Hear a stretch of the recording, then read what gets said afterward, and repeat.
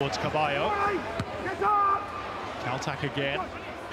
And Bratton. Oh! Wow. That was really troubling. Danny Vukovic could only stand and admire as it thumped back off the crossbar.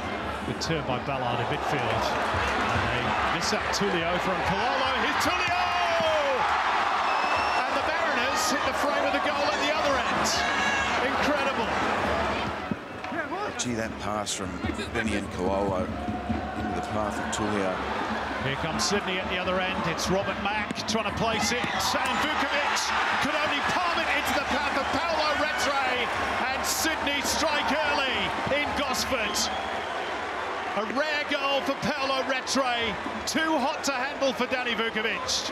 It's been taken quickly. Qual into the box. Tullio! 1-1.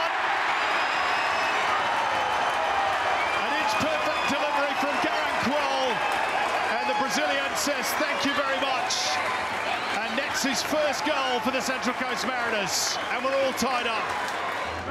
Paul, Caltac, Cummings, Farrell all looking to make their move in that little cluster at the back post. And Cololo drives it in, and Redmayne could only get a touch.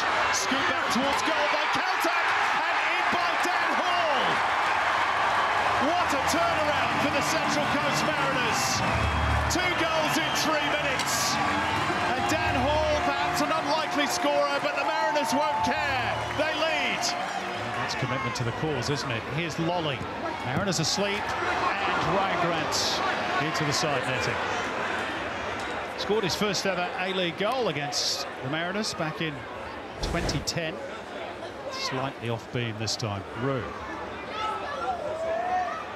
Now Qual. Around Caballo with ease, and he drives towards goal. Wants the corner, he's not going to get it. Corner already taken. Top of the box is Bratton. Finding the angle, Luke Bratton. And Vukovic got a strong arm. Down low to his right to deflect it behind. Smart save by Vukovic. Leaves it for Lolly. Joe Lolly. And again Vukovic with a very smart and clean catch. It's 3-on-2 here for the Mariners. It's Sammy Silvera trying to thread it through, and it just would not fall for them. An infringement by Donachie. And it's all ending in frayed tempers here. Harrison Steele, it's a real pile-on as things get a touch heated at the end.